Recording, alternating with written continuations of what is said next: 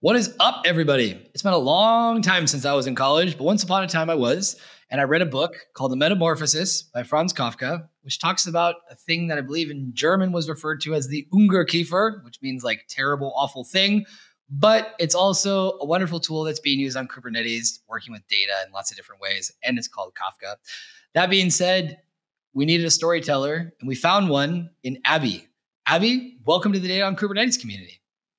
Hey, Bart. Nice to be here. So I'm going to take you guys through a little bit of story time today. And for context, I'm a PM at Cockroach Labs, and my team works on data streaming. So I end up working with Kafka quite a bit.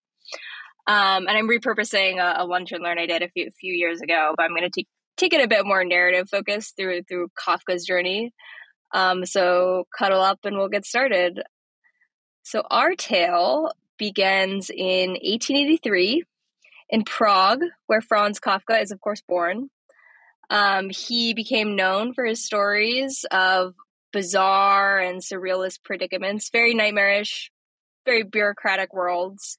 And his most famous work, Metamorphosis, as Bart mentioned earlier, told the story, if you're looking visually, you can see, of a middle-aged salesman that inexplicably turned into a cockroach. A story we obviously love here at Cockroach Labs, as we love all things featuring cockroaches. And I'm kidding a little bit about the subject of this talk because, of course, Franz Kafka is not the subject of the talk, but the Kafka we're talking about is the distributed streaming platform. So let's wind the way back machine, not all the way to 1883, but to 2010. So in 2010, a company I'm sure you know called LinkedIn was growing very quickly. They were doubling users every year. I think they hit about 70 million users in 2010. And they're adding a ton of new features. I went on the Wayback Machine to find this kind of picture of what of LinkedIn looked like back then.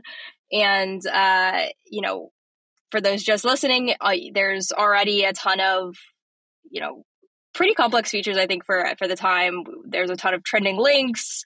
We've got a ton of different ways you can kind of like see different posts for, either like your industry or posts for your region or posts from people that you're connected to or that they're connected to or that they're connected to. So you can go out like many different hops on your connection pool to kind of see what people are talking about in your industry. And, obviously with a hugely growing user base and like a large growing number of features, it becomes very hard to add new things. And so, they wanted to not just add all of these kind of like user-facing features, but also do kind of machine learning in the background and more user tracking.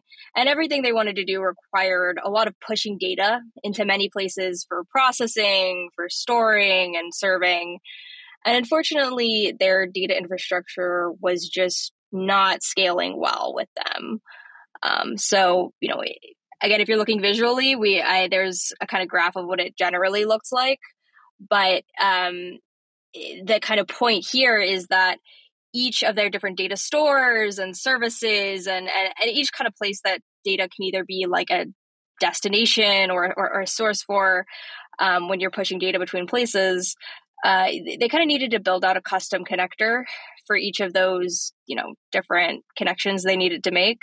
So if you can think about adding a new service or a new data store over time, those kind of number of connections that you need to build, those number of custom connections ends up growing at an n squared rate, which it's okay at first, but as you grow and as you scale up, that becomes really just untenable. And unfortunately, they kind of ran into this, and their data infrastructure just was like not scaling well with them. And in LinkedIn's own blog post on the subject, they kind of describe this and their data infrastructure and ability to work with it as becoming, I'll quote, so nightmarish and scary that they end up kind of, when they're looking for a solution, naming their solution after Franz Kafka, who was very famous for his nightmarish and scary works of fiction, but who also was, a very prolific writer. And their solution that they end up working with is, all focused around writing. So that's kind of another inspiration for the name.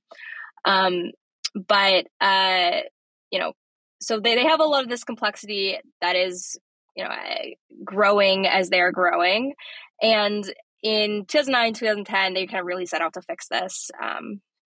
So enter these kind of three characters, Jay, Neha, and June. They kind of end up working on this amongst, many other people, I'm sure. And their team comes up with this general architecture that looks a bit more simplified from what we saw earlier. So instead of needing to create and manage a connection to and from, every data store and every service, you only need to, they have this unified gatekeeper that's just sitting right in the middle of all those connections. And you only need to manage connections in this new architecture to and from that gatekeeper. So for each data store, you only need, max 2 connections, one in and one out, instead of needing n squared with the number of services and, other data stores you need to talk to. And so this is kind of the general architecture that ends up becoming Kafka. There are a lot of other considerations with the design that we're not going to get into, but they designed it to kind of be, amongst other things, very high throughput, fault tolerant, scalable, and have elastic isolation. And so, very quick after the development, I'm sure if you've heard of Kafka, you kind of know that it was then open sourced. So in 2011, Kafka was accepted into the Apache Incubator project.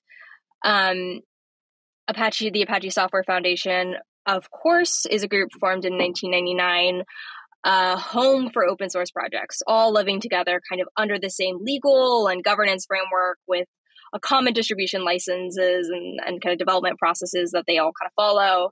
And the Apache Incubator is kind of this process that takes about a year and a half to go through and establishes all these kind of processes for governance and development going forward for the new project.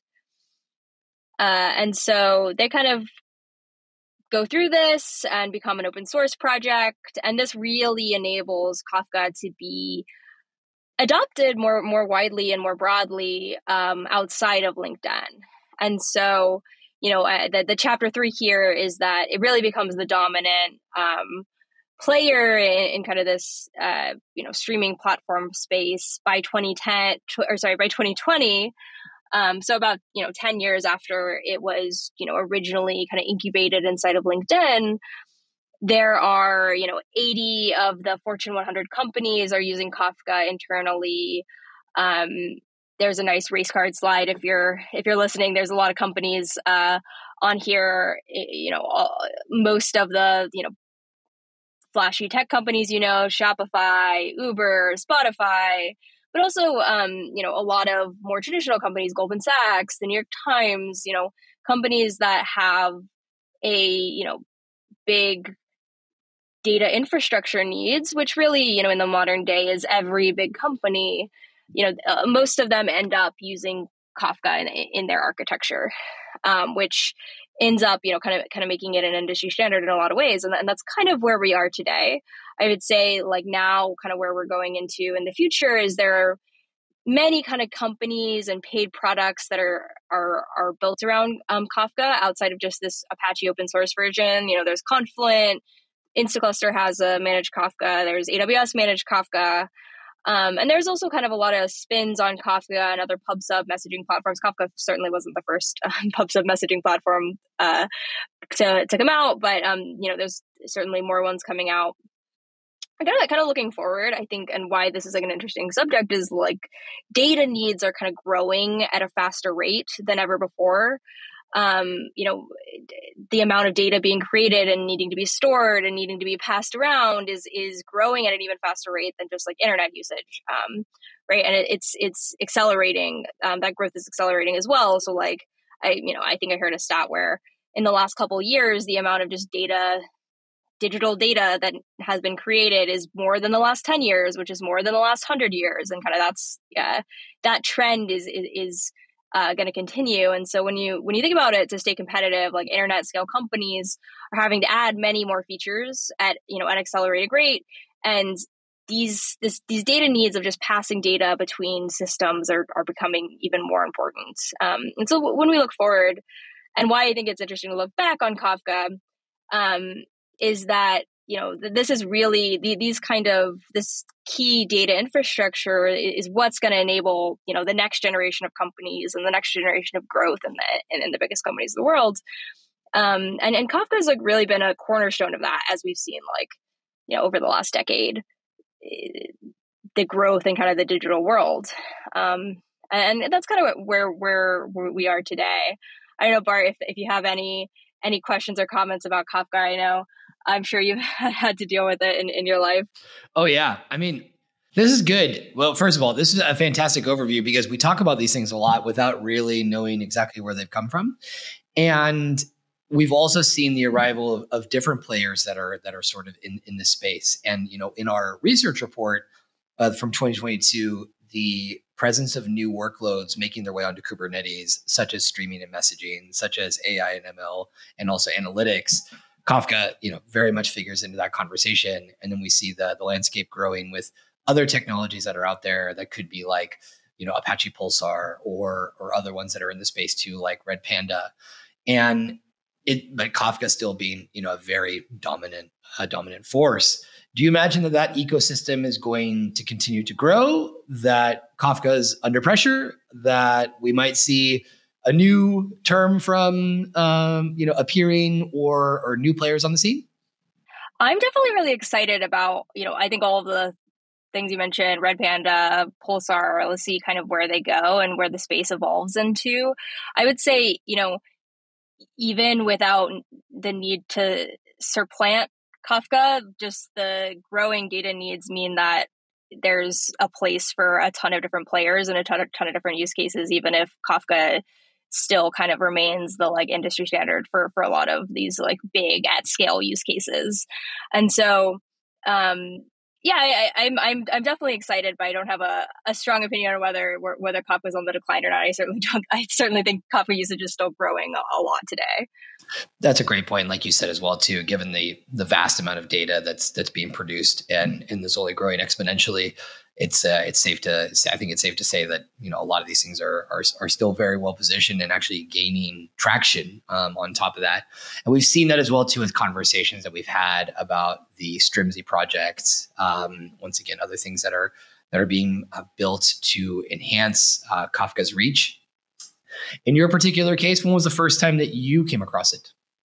Yeah, I definitely heard and was familiar with Kafka for a while, just from, being, I kind of started out as in software engineering, but I hadn't really used it and come across, gotten really familiar with the, industry use cases until I joined Cockroach in 2020 and started working in, the streaming space. And they're, of course, one of the biggest, the biggest place that we end up streaming data to from Cockroach, and along with many others, including Google PubSub and cloud storage systems and things like that. But Kafka is still kind of the place that most people are going to right now.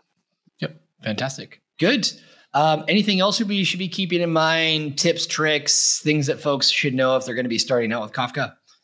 Yeah, I think there's a lot of great talks that Confluent does. They have they've poured a lot into education around Kafka in general. They're, of course, the three people I mentioned at LinkedIn who had been working on it. It started Confluent as a company on top of Kafka after leaving LinkedIn, and they do a ton of great educational materials. So I would definitely check them out if you're just trying to get into it.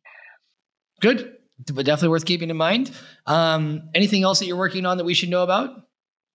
Yeah, we're doing some really cool stuff. Something I'm really excited about that we're just kind of taking out of preview beta status is doing we're kind of doing upstream transformations and stream processing, lightweight stream processing, I would say, out of Cockroach before we even stream it into a place like Kafka or cloud storage or whatever.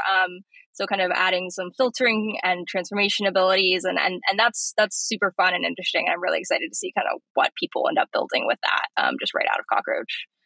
Fantastic. Well, very good, Abby. If you got anything else you'd like to share, now is the time. And if not, looking forward to future conversations about streaming. Yeah, thanks. Thank you so much, Bart. This has been really fun. It was great to meet you.